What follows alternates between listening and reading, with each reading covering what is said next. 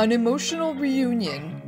After years apart, Israeli border police officer Eliyahu Grinkovich was finally able to see his family, who had just escaped from the brutal war in Ukraine. When we knew that the war was about to start, I told my parents that they must come to Israel so that they wouldn't have problems. My mother didn't want to move here because she didn't believe the Russians would manage to reach Kiev. It took the family nearly a week to get out of Ukraine and reach Budapest, Hungary, from which they flew to Israel. The Jewish community in Kiev helped get them out. I spoke to them every day and called them every 20 minutes. When I would see on the news that there was a siren sounding in Kiev, then I would call. I didn't sleep for days. Truly, it was hard.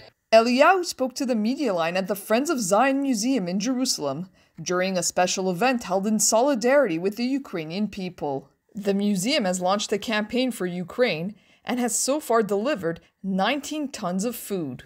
Went to the main synagogue of Kyiv. There's people, Jewish people, sleeping in the basement of the synagogue.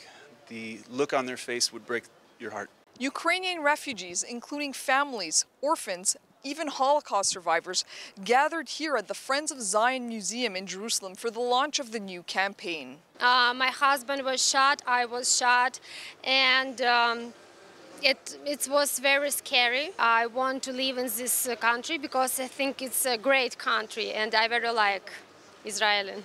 Shlomo Wilhelm, the chief Chabad rabbi of Zhytomyr and Western Ukraine, helped bring roughly 100 children from the Alumim Jewish orphanage in Zhytomyr to Israel when the Russian invasion began.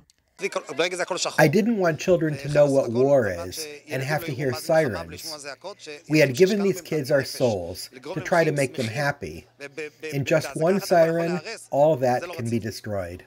The children are currently staying in a center just outside Jerusalem run by the Jewish National Fund. More than 2 million children have been displaced as a result of the war and witnessed violence, like 11-year-old Yuda. We could hear shooting, but aside from that, it was okay. According to official figures, over 10,000 new immigrants have come to Israel since the beginning of the Russian invasion.